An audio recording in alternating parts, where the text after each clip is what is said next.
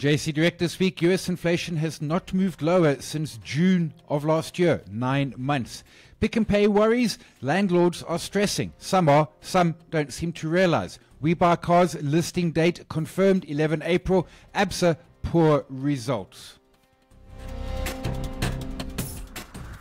Hello and welcome to JC Direct, episode 578 for 14 March. My name is Simon Brown. This podcast is brought to you by justonelap.com. So I want to kick off first. We're doing a new series on justonelap.com. We're speaking to people already in retirement and saying to them, what's your retirement experience like? What's the good? What's the bad? What are the lessons that others can learn? It's going to be about probably 8 in the series over every 2 weeks, so running for a couple of months. justonelap.com/retire. You can find those articles there. If you want and you are in retirement and you want to chat about your experience, you can be anonymous. Drop me an email, simon@justonelap.com.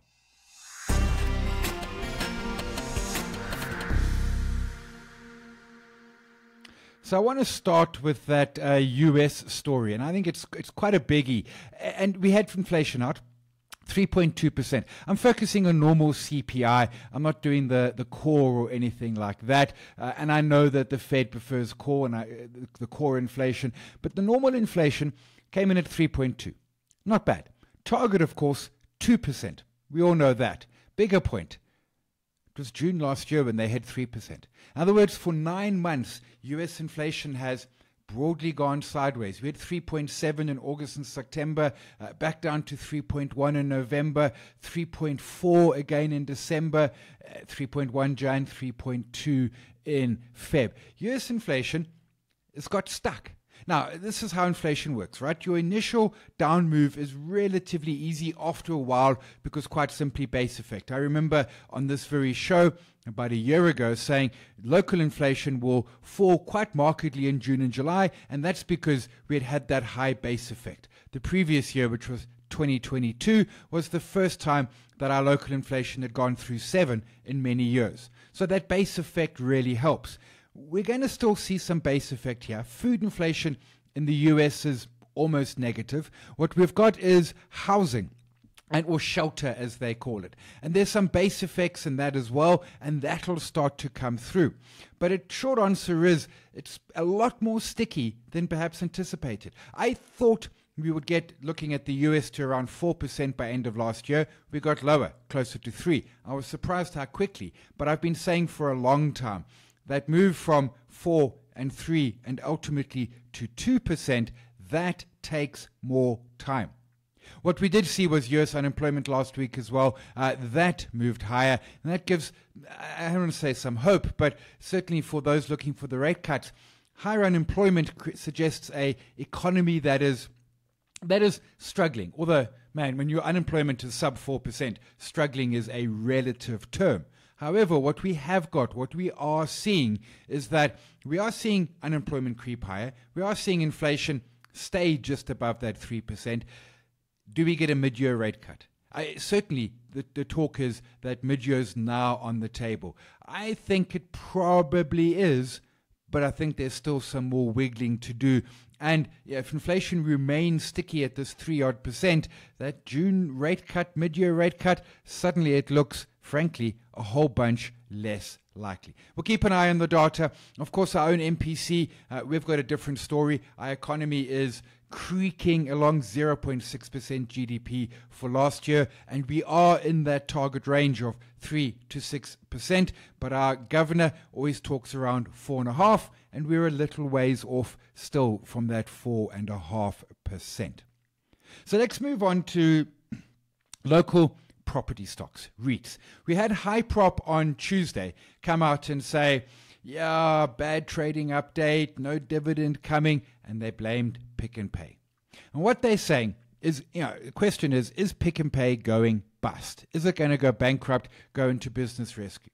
The answer is almost certainly not. And not because it isn't in a very, very tough space. It absolutely is.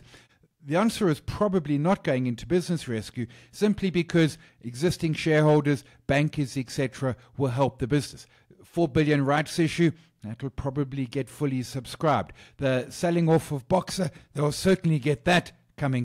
So they'll get that cash. But they're also in the breach of debt covenants, which means that the bankers can technically call in the loans. Now, the bankers haven't. Why? Because they don't want Pick n Pay bankrupt. The last thing, if you lend someone money, you want the money back, you want the interest, please, thank you very much. The last thing you want is for that to then go bust and you now go into a whole business rescue process and you get very little at the end. You would rather take a little more risk. In some cases, you would even put some more loan into the business. But at what rates? And we're seeing it through and through. Growth Point results yesterday. Again, what's one of the stories in those numbers? Interest is costing more. We get this, right? It's costing you and I more just for our personal finances, certainly costing the companies more as well. I spoke about that a whole bunch last week. So Pick n Pay's got the higher interest burden, most likely, firstly because their debt has doubled, and secondly because bankers are, hey, you guys are in breach. We want a little bit more as a rate to not foreclose on you. So I don't think Pick n Pay is going bust. But if you're a landlord, you should be worried. Firstly, Pick n Pay is closing some stores and probably going to close some more, which means you're going to be left with big, cavernous spaces. Think of your local Pick n Pay. Think about how would you, if you were a landlord, now position this for somebody else. Now, maybe ShopRite comes in, maybe a Woolies or a Spar, maybe.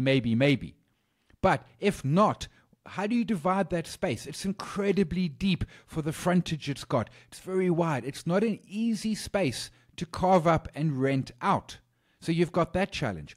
Secondly, Pick n Pay comes to you and says, look, we're not going to leave. You're lucky you. We want to stay here. We'll sign a new lease, but at what price? Do we start to see more rent revisions coming negative on Pick n Pay? I think we do. So as I said, Hyprop mentioned in their results on Wednesday, Pick n Pay 7 times.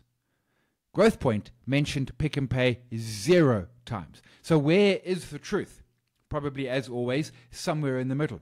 Hyprop absolutely has exposure, and a fair bunch of it. Of course, they're mostly local. They've got big sort of marquee malls. Growth Point, on the other hand, 43.5% odd, is actually offshore. So that's like no worries about Pick n Pay. But they've still got, the V&A Waterfront has a giant Pick n Pay, and they've got other malls around. So certainly we've seen a recovery in the REIT space. The Pick n Pay story is one to watch, and it's going to get perhaps a little bit messy.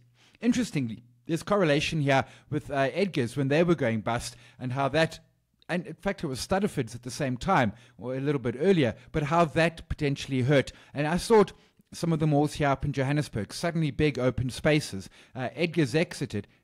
I notice Edgar's is coming back to Rosebank Mall. I suspect, just glancing at it, it looks like it's going to be a much smaller store. So I'm going to be keeping an eye open for these REITs as they come out with results. What is the story around their exposure to Pick n Pay?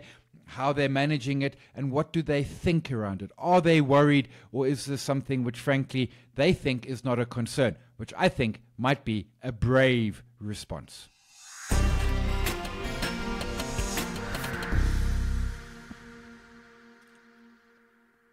I want to touch on Quantum Foods. So a bunch of you are Quantum who? So Quantum Foods is they're a chicken producer amongst things. Astral had a stake in them for a while there. That certainly had got the market very excited when it happened at the time. What we then subsequently saw to that is, aside from the stake, there was also a Country Bird was interested, and Quantum Foods at that point in time did spectacularly well. Let me call up the screen here. There's Quantum Foods. So we saw the share back in mid-2020 spiking up to almost 10 Rand, and then it drifting lower to the mid-4s. And then it was announced last week that Astral had exited their stake and sold it, it turns out, to Country Bird. Lots of excitement. Was Country Bird going to do a takeover? Would the Competition Commission allow it? To the first point, we didn't know. To the second point, probably not. But then Country Bird sent a letter to Quantum saying, we're not going to make an offer. Don't worry, we're going to sit here on our 15%. But then a bigger shareholder with 30-odd sent a letter saying, we demand a general meeting. We want 3 board members gone. We want to appoint our own board members. Thing is, on the news of that selling of the stake from Astral across to Country Bird, the stock again spiked up to around R9.50. I'm recording this now before the open on Thursday morning, and we've seen the price come back to around 9. There's no story here, folks. This price is going back to 5, 4.50. There is no story in that regard. It's just not going to happen. There's no excitement. The market got excited. If you made money, kudos to you. If you haven't taken your profits, I would be seriously looking to take some profits.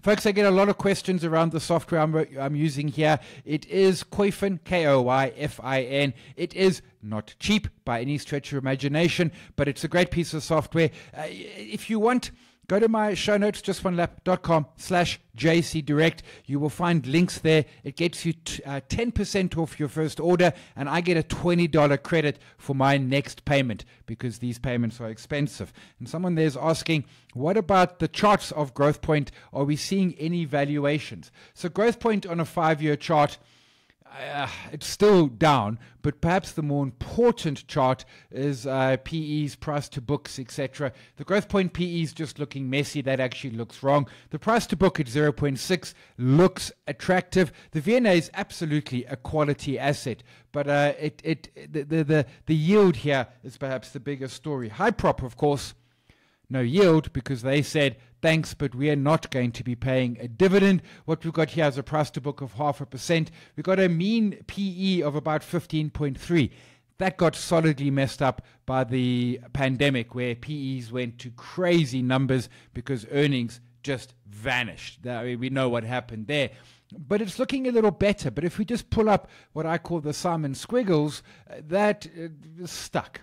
The sort of 32-ish sort of level has proving a fairly significant resistance all the way back to January of 2022. And if we zoom out earlier, again, it is still below the pre-pandemic levels. And what we need to remember with these property stocks is that the peak was actually back in 2017. In the case of Hyprop, close to $70 a share. Things have been hurting in that regard. We've got We Buy Cars listing announced, planned for 11 April will be the listing day, which means, and I'm assuming on here, if you are holding, I need to check my calendar, on Wednesday, 10 April, if you're holding transaction capital, you will get We Buy Cars shares. The exact T's and C's still need to be announced. We had ABSA results, and they were poor. They were just a poor set of numbers. There is two things happened. So what we saw was no growth. HEPS was up 1%. That's not growing by any stretch of imagination. So we had HEPS up 1%, which is boring. We then had the bad debts kind of flying. Although what we saw yesterday was S&P Global Ratings Agency coming out and talking about our banks. I picked this up on Business Day. Face 74 billion in unpaid loans in 2024. Sector losses to be almost double the historical lows. Yeah, it is way tough out there for banks. Consumers obviously under pressure. Corporates under pressure as well. Let's be clear about that. But there's another point there as well. As rates come down, they start to lose that Jaws effect that they've been very much enjoying recently. But if we have a look at the banks relative to each other, and we look at what are we doing here? Let's look at a shorter term, a 3-year return. Investec, 150% up. Clearwinner, Nedbank, 56. Standard Bank, 43. First Rand, 17. ABSA, 13%, and Sasfin minus 14. I should take Sasfin off that list. It's not quite fair. These are excluding dividends.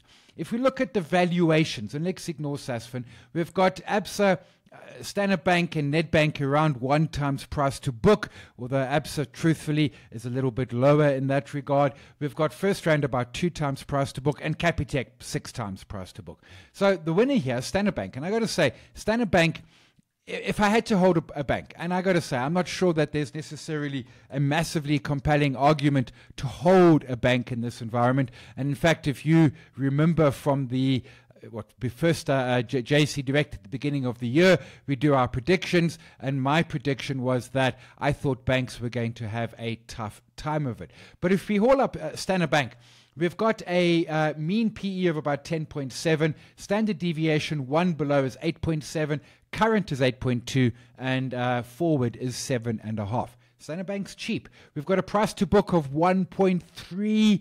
Okay, that's a little bit expensive relative to its peers, to be truth. And then let's go have a quick look at what the dividend is telling us. Dividend yield is 6.9. That should probably move up closer to 8% at the next set of results. Standard Bank's my preferred, but I'm not a huge fan, truthfully, of any of the banks. I think they are going to have a tougher time, and I think it's starting to look a little bit expensive there.